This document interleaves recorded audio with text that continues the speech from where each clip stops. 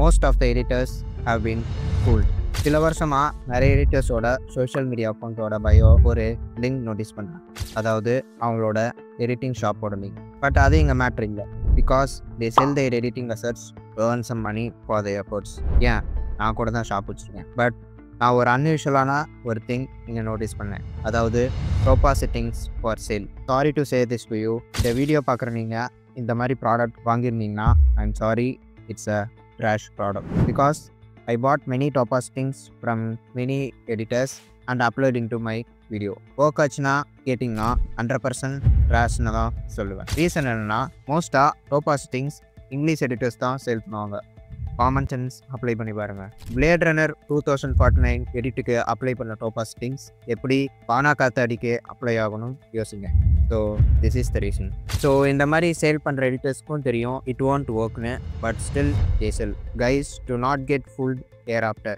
அதனால தான் ஐ present you the how to use Topaz softwares to enhance any types of Tamil movies. நான் இங்கே ஏன் எனி டைப்ஸ் ஆஃப் மூவிஸ் சொன்னேன்னா to make you believe me. This tutorial will be made of 3 parts. So first part எப்படின்னா how to enhance 80s or 90s Tamil movies, and second part எப்படின்னா how to enhance mid 2Ks movies, and third part எப்படின்னா how to enhance 2K24 movies.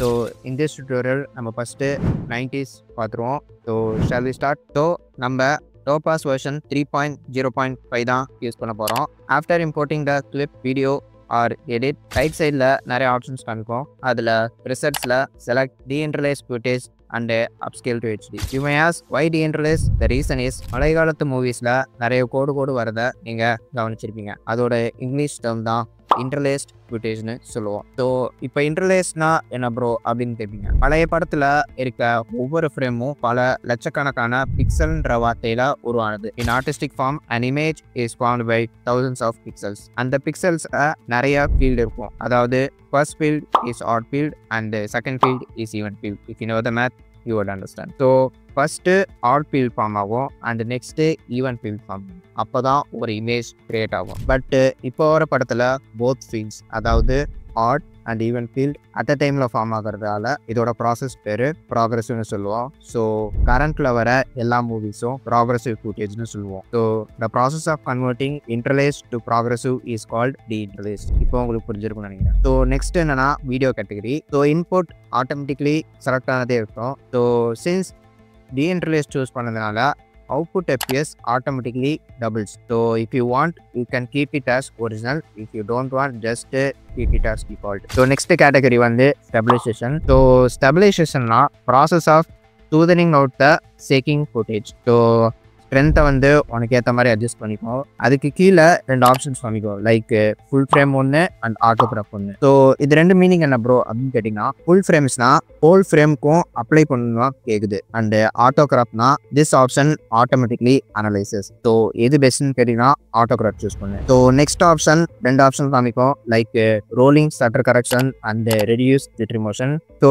Rolling shutter correction எதுக்கு use பண்ணணும்னா, so எந்தெந்த கிளிப்ஸ்லாம் fast moving clips and Tamil மூவிஸில் மோஸ்ட்டாக மாசாக நடந்து வருது, zoom பண்ணி காமிக்கிறது, அந்த மாதிரி கிளிப்ஸுக்கெலாம் ரோலிங் ஷட்டர் கரெக்ஷன் யூஸ் பண்ணுங்க. அண்ட் ரெடியூஸ் டிட்ரிமோஷன் இது வந்து அன்எக்செப்டட் வர ஷேக்ஸ்க்கு யூஸ் பண்ணுறது. அண்டு பாசஸ்னால் ஒன்றும் இல்லை, எவ்வளோ டைம் ஸ்மூத் ஆகுறதுன்னு கேட்குது. போர் அடிக்கிறனோ ஒன்றும் பிரச்சனை இல்லை, just sit back and relax and listen as I ஆம் டீச்சிங் அ சப்ஜெக்ட். இதில் என்ன அட்வான்டேஜ்னா எந்த மூவிக்குனாலும் நீயே Topaz போடலாம் without any one skill. Okay, alright. So next category என்னன்னா ஃப்ரேம் இன்க்ளூடேஷன். சிம்பிளாக என்னன்னா it acts extra frame in existing video. அதாவது உன் எடிட்டுக்கு எக்ஸ்ட்ரா ஃப்ரேம்ஸ் ஆட் பண்ணோம் டு இன்க்ரீஸ் த ஸ்மூத்னஸ். இதில் ஸ்லோ மோஷன்ற ஆப்ஷன் நிறைய இருக்கும். So don't get டென்ஸ்டு. 2x original FPSக்கு ஈடு கொடுக்கும்படி 50% ஸ்லோவாக வீடியோக்கு ஸ்லோமோ அப்ளை ஆகும், same as other option. Next is AI model. So for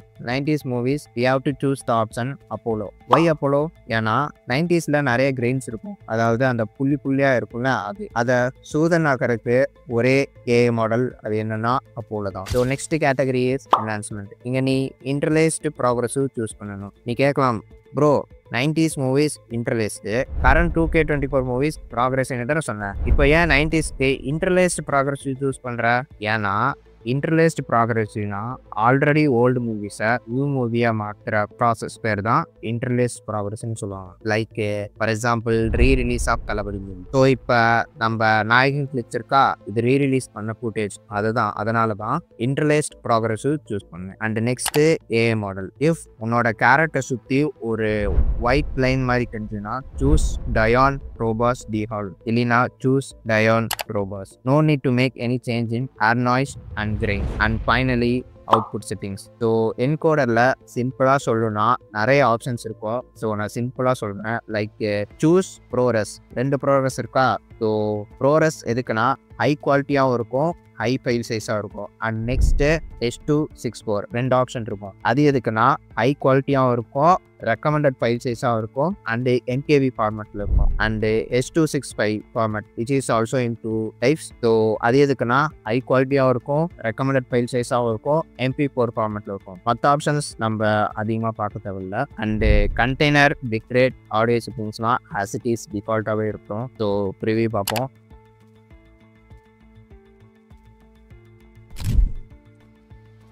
so that's it guys. Hope இந்த டுட்டோரியல் உங்களுக்கு யூஸ்ஃபுல்லாக இருந்திருக்குன்னு நினைக்கிறேன். ஸோ நெக்ஸ்ட் பார்ட் என்னன்னா